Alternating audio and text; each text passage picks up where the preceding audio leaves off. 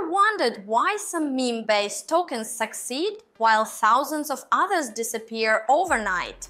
Today, we're exposing the crucial difference between memecoins and shitcoins, a distinction that could save your portfolio. This is the third of 6 videos in our series. I'm Eva for MemeFi. In our previous video, we explored successful memecoins like DOGE and SHIB. But for every success story, there are thousands of failed projects.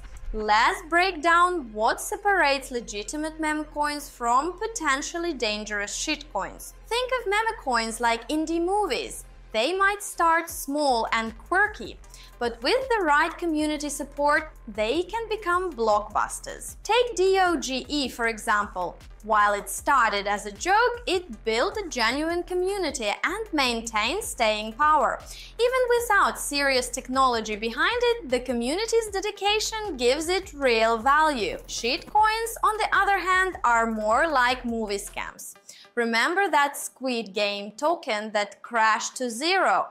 That's a classic example.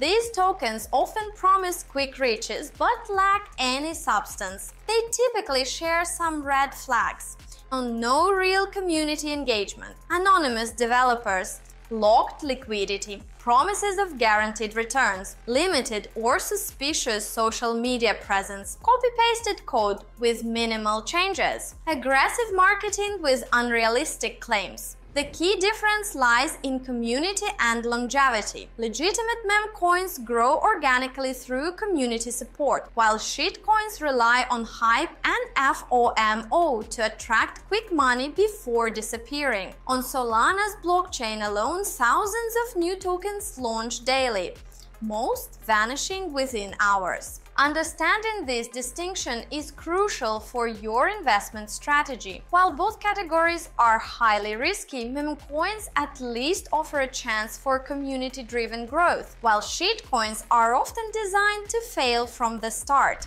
In our next video, we'll dive into the psychology behind successful memecoins. What makes some communities thrive while others fade away? Hit subscribe and tap the notification bell to learn more about safely navigating the memecoin market.